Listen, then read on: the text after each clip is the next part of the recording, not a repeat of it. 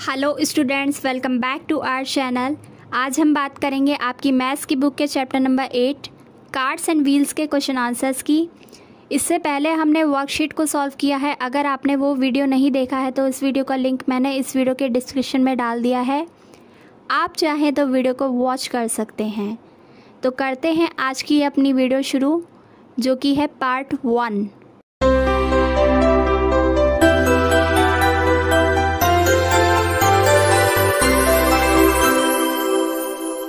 Question number 1, list some round things in your notebook.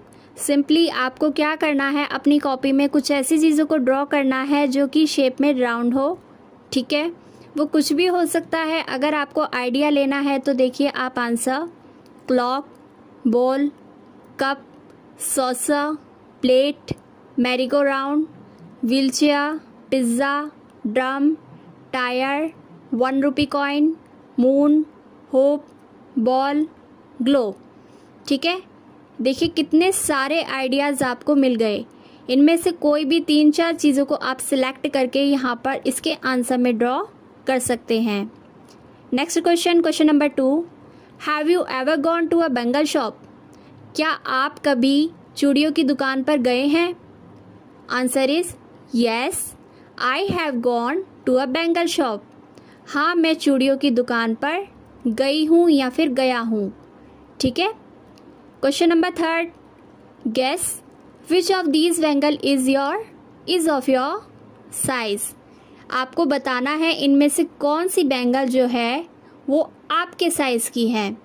इसमें correction है बेटा, थोड़ी सी यहाँ पे लिखा है यू, तो आप इसको कर लेंगे योर।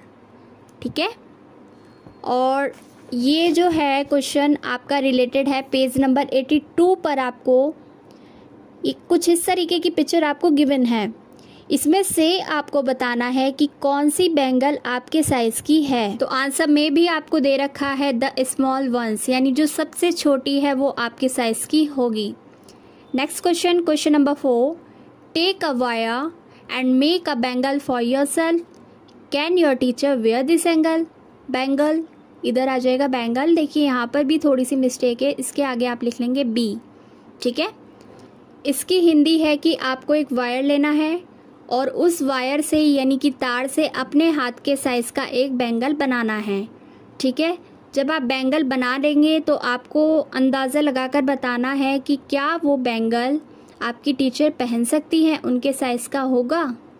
ठीक है, तो आंसर देखिए इसमें लिखा है we take a piece of flexible wire of reasonable length and wrap it around a tin of cylindrical talcum powder and the ring thus obtained as a bangle. No, my teacher cannot wear this bangle. ठीक है, यहाँ पर तो आपको एक method बता दिया कि आप किस तरीके से बनाएंगे। आपको एक फ्लेक्सिबल तार लेनी है जो कि घूम जाए। ठीक है, और उसको किससे रैप करना है, सिलेंड्रिकल टैल्कम पाउडर से। ठीक है, तो क्या होगा, इससे वो बैंगल बन जाएगी। और सिंपली आपको पता है कि भाई जो आप अपने साइज़ की बैंगल बनाएंगे वो आपकी टीचर के तो नहीं आ पाएगी। तो यहाँ आ जाएगा no, my teacher can not where this bangle. ठीक है, next question, question number 5, a bangle can be used to trace a circle. हम सभी को पता है कि चूड़ी का इस्तेमाल एक गोला बनाने के लिए भी किया जाता है ना। जब आपके पास कंपास नहीं होता तो आप क्या करते हैं, अपनी मम्मा की चूड़ी लेते हैं, बैंगल लेते हैं और उससे एक सर्कल इजीली ड्रॉ कर लेते हैं। ठीक है, आगे इसमें लिखा है what are the other things around you that you can use to trace a circle. चूड़ी के अलावा आपके आसपास ऐसी कौन सी चीज़ें हैं जिनसे आप एक सर्कल को छाप सकते हैं, बना सकते हैं। ठीक है, answer is the other things around us that can be use to trace a circle are 1 rupee coin. ठीक है, 1 रुपये के सिक्के से बन सकता है सर्कल। और the rim of a glass, एक ग्लास की जो रिम होती है उससे बन सकता है। और अ प्लेट एटसेट्रा, यानी कि प्लेट से भी एक सर्कल को बनाया जा सकता है। काफ़ी बच्चों ने ट्राई भी किया होगा। Next question, question number 6, which thing makes the smallest circle. आपको इनमें से बताना है। क्वेश्चन नंबर 5 में देखा आपने, इसमें लिखा था 1 rupee coin, glass of a rim. ठीक है, रिम ऑफ अ ग्लास, और प्लेट, इनमें से कौन सी चीज़ से सबसे छोटा सर्कल बनेगा, ये बताना है आपको क्वेश्चन नंबर 6 के आंसर में। तो आप लिखेंगे answer of the above mentioned things और 1 rupee coin makes the smallest circle. ठीक है, यानी 1 रुपये के कॉइन से सबसे छोटा सर्कल बना सकते हैं आप। Next question, question number 7, which thing make the biggest circle. अब आपको बताना है कि किससे बड़ा सर्कल बनेगा। इससे पहले आपने क्या बताया, छोटा सर्कल। अब आप बताएंगे बड़ा सर्कल आप किससे बना सकते हैं। ठीक है, answer is of the above mentioned things a plate makes the biggest circle. ठीक है, यानी कि एक प्लेट से सबसे बड़ा सर्कल बनाया जा सकता है इनमें से। Next question, question number 8, do you play these games. आप यहाँ पे आपसे पूछा गया है कि क्या आप इन खेलों को खेलते हैं। तो बेटा आपको पता होना चाहिए कौन से खेलों की बात हो रही है। ये खेल है आपकी बुक के पेज नंबर 83 पर। देखिए गेम 1, ठीक है, और गेम 2। ठीक है, आपने देख लिया ये 2 गेम है जो कि हैंकी की हेल्प से खेले जाते हैं। इससे रिलेटेड क्वेश्चन आपसे पूछा गया है कि क्या आपने ये गेम खेले हैं। तो आप आंसर लिखेंगे yes I play these games. Next question, question number 9, which song do you sing when you play these. जब आप ये गेम खेलते हैं तो कौन सा सॉन्ग प्ले करते हैं, कौन सा सॉन्ग गाते हैं, उसके बारे में आप यहाँ पर लिख देंगे। देखिए आंसर पे एक बार हम पढ़ लेते हैं कि आंसर में आपको क्या बताया गया है। आई सिंग the following song while playing these games. I sent a letter to my father on the way I drop it. Someone came and pick it up and put it my pocket. ये एक song है, ठीक है, जो कि ये बच्चे game खेलते हुए गाते हैं। ठीक है, तो इस तरीके से आप भी कोई सॉन्ग गाते होंगे इस गेम को खेलते हुए, तो वो आप यहाँ पर लिख सकते हैं। Next question, question number 10, why do we make a circle in each of these games.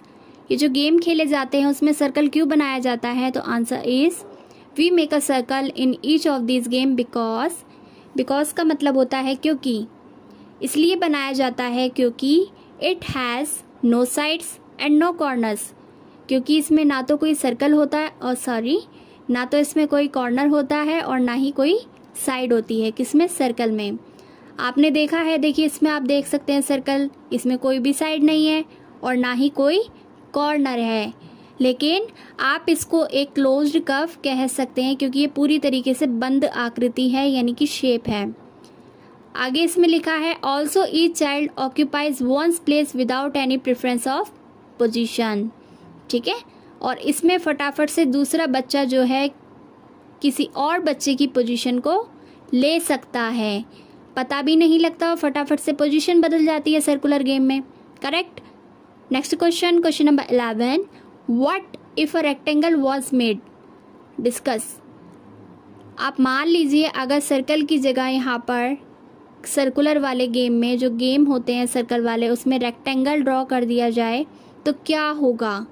Answer is if a rectangle is made the position of a child can be identified easily. अगर circle की जगह rectangle draw कर दिया जाए तो किसी भी बच्चे की पोजीशन को आसानी से पता लगाया जा सकता है।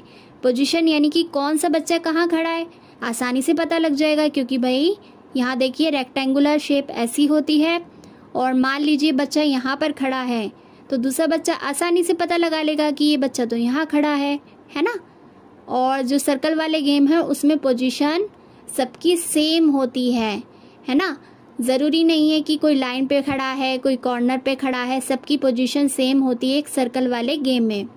इसलिए इन खेलों में सर्कल को ड्रॉ किया जाता है या फिर बच्चों के थ्रू सर्कल बनाए जाते हैं। Next question, question number 12, think of some other games you play by making circle. इसकी हिंदी है कुछ ऐसे गेमों के बारे में सोचिए जिनको खेलने के लिए आप सर्कल बनाते हैं, चाहे बच्चों से बनाते हो या फिर आप ज़मीन पर फर्श पर बनाते हो।